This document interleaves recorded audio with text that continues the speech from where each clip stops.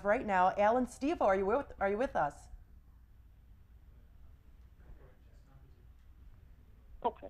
Alan? Hi. Hi, Alan. Thank you so much for joining us. Alan, I'm really excited to be able to talk with you today because I think that you have had a significant amount of experience in the political realm in your lifetime. And, it's really intriguing. It seems like, based on the information I've been able to gather about you, you've been involved in politics in Cook County, which is the Chicagoland area in Illinois, since the age of 7, and you've seen Chicago's democratic machine from the inside. Can you tell us a little bit about that experience? Oh, well, that's growing up in Chicago. Politics is very important to a lot of people. Um, some people look at it as a way to get ahead in life, a way to get a better job, a little bit of security. And I just was around that environment from a young age and just saw how the game was played.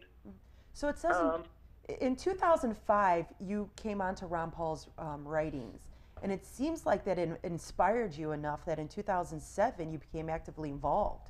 Can you uh, explain to us and shed some light on what you've done since then in this realm?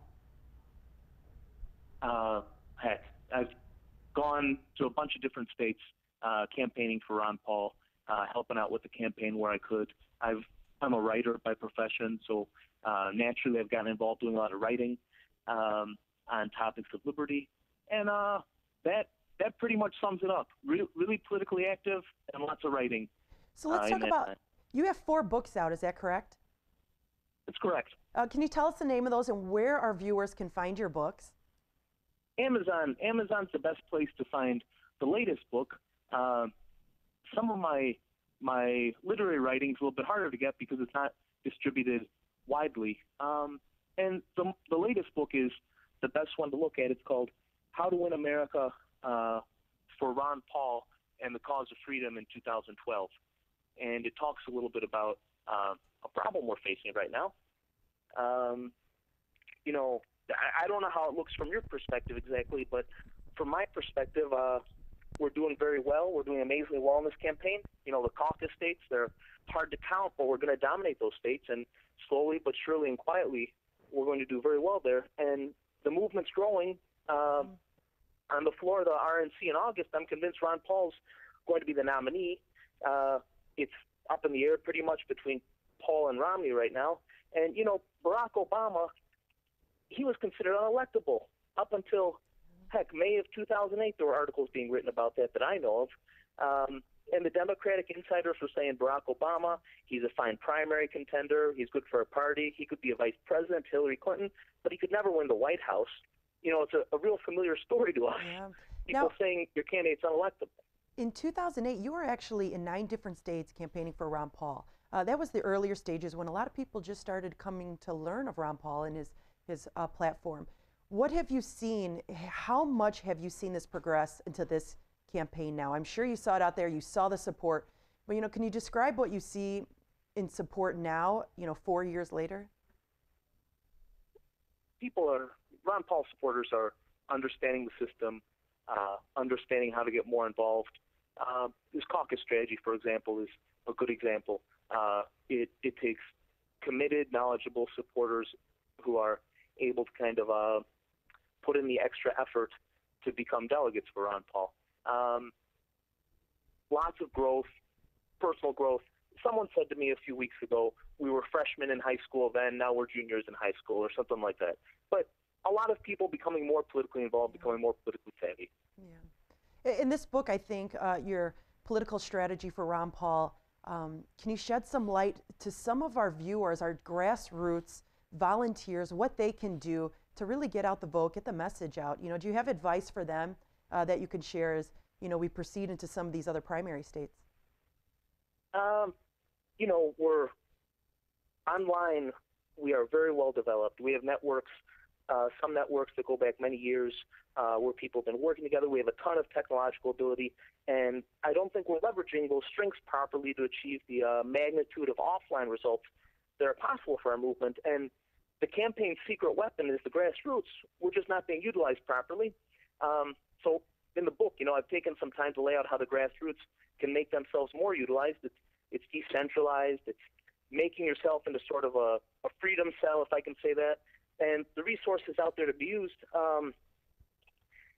Now, there's three things that are important to me specifically that I think help out. One is getting your pro-peace friends to vote for Ron Paul, no matter what party they're from. And to me, that means forget about the neocons. Don't argue too much with anyone, but identify the people who are ready to vote for Ron Paul on the issues and just ask them to come out and vote. So, one, get your pro-peace friends out there to vote for Ron Paul. Second, work the rest of your social precinct. And social precinct, these are the people you know. You may never have spoken politics with them before, but you have influence with them because you know them. You have a rapport with them.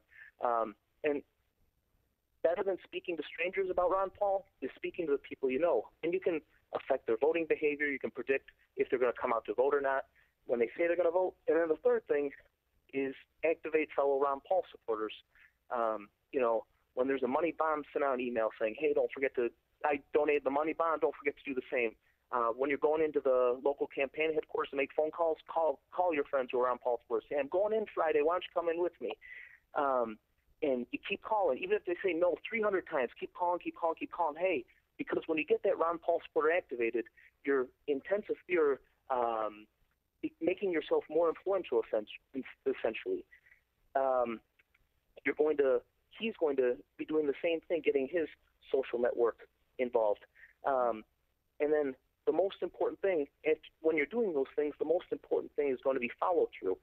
And I think that's what we're feeling right now. Ron Paul's a popular, almost rock star figure that people travel 3,000 miles to hear speak, but then the same people won't get up at 8 a.m. to caucus for him. And I've seen that already this year. And man, does that hurt to see that happen. Anyone, you just got to follow through. Anyone who says to you, yeah, man, I love Ron Paul, you got to get their phone number, you got to call them before the election, and then you have to ask them, what time are you voting? And then on election day, you keep calling them till they vote. If they say, I'm going out 8 a.m. to vote, 8:01, you're calling them. 9 o'clock, you're calling them, hey, did you vote yet? And you do that because it feels good to win. You don't do that, and it feels lousy to hear, oh, man, I forgot all about it. You're Sorry, right. didn't vote. And but I still support Ron Paul, dude. Yeah, all of that's great advice.